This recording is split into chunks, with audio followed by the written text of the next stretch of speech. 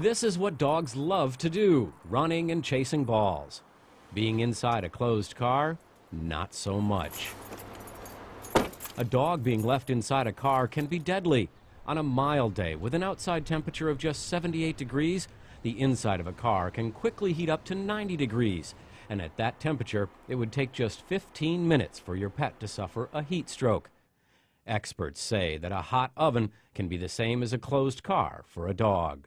A study by Stanford University found that when it was just 72 degrees outside, a car's internal temperature climbed to 116 degrees within 1 hour. Another study found that it took a mere 10 minutes for the temperature to climb to 100 inside a closed car when it was just 80 degrees outside. Assemblymember Anthony Portantino is aware of the danger. The windows are shut, the temperature's hot, there's no water, and you've got a defenseless, whether it's puppy, whether it's a cat, whether it's a baby, in a sweltering car. For minutes could be a life. Leaving a pet inside a car has been illegal since 2007 in California, but you wouldn't know it by looking at the DMV's driver's handbook.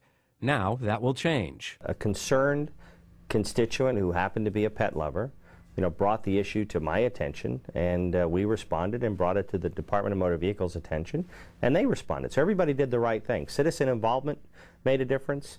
The representation brought it to the proper agency, and the agency did the right thing. That concerned constituent was Phyllis Doherty. Phyllis loves her animals and is involved in making sure they're protected. In this case, a constituent, Phyllis Doherty, brought an issue to my attention about the safety manuals that the Department of Motor Vehicles gives out does not include information about pet safety.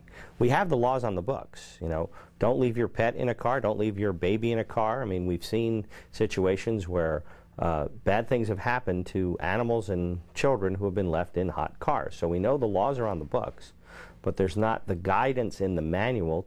It took several letters from Assemblymember Portantino to the DMV, but persistence paid off, and the DMV agreed to make California the first state to add language about animal safety in their 2011 driver handbook. One of the most important elements here is sometimes you can solve a problem without passing legislation. The manual will say, quote, "It is illegal to leave an animal unattended in a vehicle under any conditions that could cause suffering, disability, or death," unquote. If heat stroke doesn't kill your pet, it can cause irreversible damage to internal organs and the brain, and experts say leaving the windows open is just not enough to prevent this. If the animal is injured or killed, the penalties are steep, up to $500 in fines and 6 months in jail. Remember, take a few precautions. Keep your pet cool. This report was produced by the Speaker's Office of Member Services.